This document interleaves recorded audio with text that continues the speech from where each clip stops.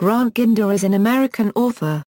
Background and education: Ginder, born in 1983 and raised in Laguna Beach, California, received a Bachelor of Arts from the University of Pennsylvania and a Master of Fine Arts from New York University.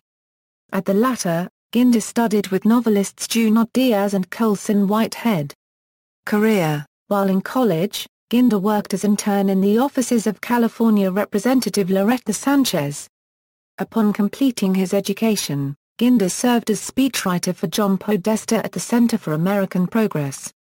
In 2009, he published his first novel, This Is How It Starts, a story of young government employees and interns working in Washington, D.C. The Politico called the novel an examination of Washington's power elite, sharply observed, and packed with sly humor. In 2013, Ginder published the novel Driver's Education. In a stud review, the industry publication Book List called the book lively, funny, gritty, and achingly real, comparing Ginder to novelists Junot Diaz and Michael Chabon. In the Boston Globe, critic Karen Campbell called the work engaging, colorful, direct, and imaginative, and a stirring, memorable trip.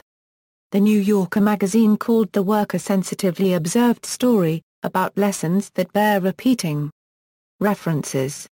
Works: This Is How It Starts, Driver's Education. External links: official website,